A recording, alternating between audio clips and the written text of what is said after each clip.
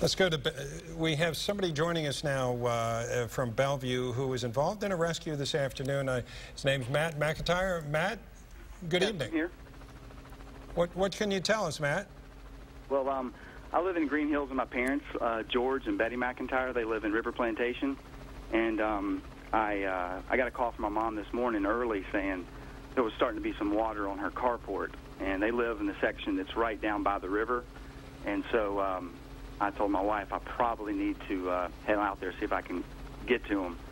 It took me about 2 hours probably to get out there. It was a pretty rough drive from going up Hillsborough Road across Old Hickory. All the creeks were over the road.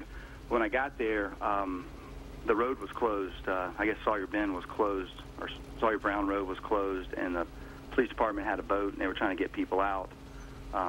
But my dad, Coach MacIntyre, has MS, and he is in a bed on the first floor, and he can't get out of his bed.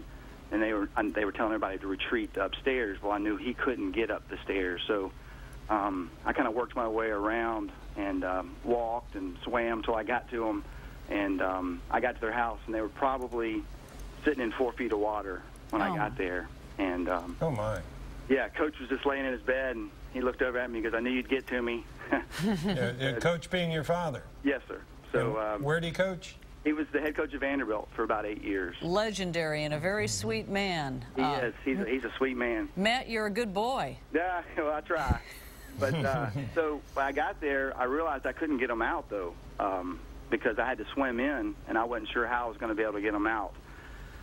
So I told him I'll be right back. So I went looking for a boat or a canoe. I couldn't find anything, a trash can, anything I could that would float. So I just said a quick prayer. I said, I need help. God, I can't do it by myself. So I came back, and about that time, there's, as you know, it's more of an older community, and a young guy came down the hill and saying, hey, you need some help. And his name's George Walker. He works for the Tennessean. He was out taking pictures, and he swam in there with me, and we got my mom out, and then we went back in to get my dad, and we're trying to figure out how to carry him out. But his mattress is an air mattress, and when we unhooked his mattress, the mattress floated.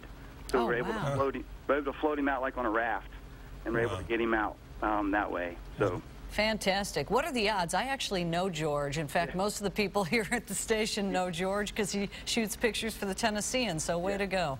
And you know, I just prayed for help, and a guy named George was coming to help me get my dad named George. I thought, you know, I was like, what are the odds? That's a sign. So, but then we were able to get him up this big hill into someone else's house until the ambulance came, and now he's up at St. Thomas in the hospice unit there. Is he doing okay? Yeah, he is.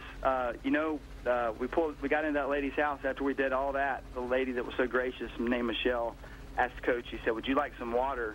And with a big old grin on his face, said, I've had enough water today. I bet. Matt, thanks so much for sharing your story of heroism and love with us tonight. Well, we had a lot of help. It wasn't just me.